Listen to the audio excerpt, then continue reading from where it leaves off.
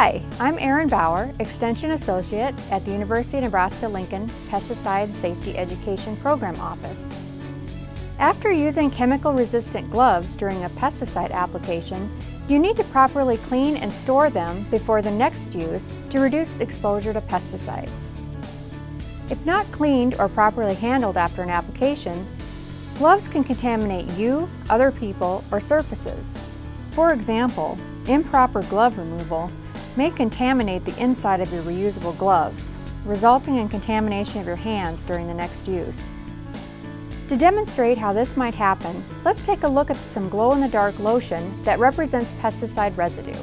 You can see that the gloves are heavily contaminated with residue, and because Ben didn't remove his gloves properly, he has transferred the residue to his hands, inside the gloves, and on his clothes.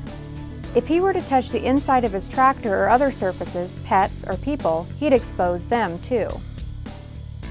Now let's look at the proper way to remove gloves to protect yourself from exposure. If you are using reusable gloves, first wash the outside of your gloves with soap and warm water. Use a sink if one is available nearby. Otherwise, bring a bucket and water on site with you. Then, with gloved hand, grasp the fingers of the other glove and slowly pull both gloves off. Hang the reusable gloves out to dry.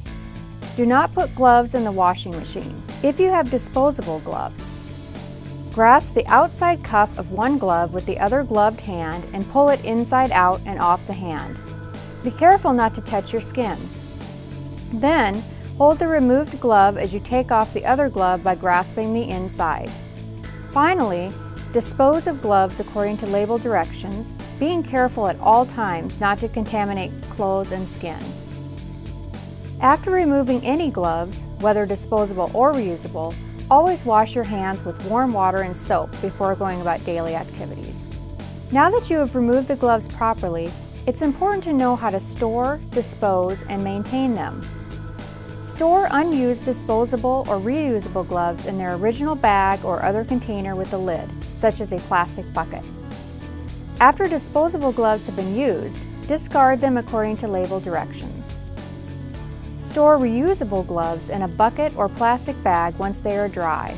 Never place contaminated gloves directly onto the seat of your vehicle or other surfaces you may come in contact with.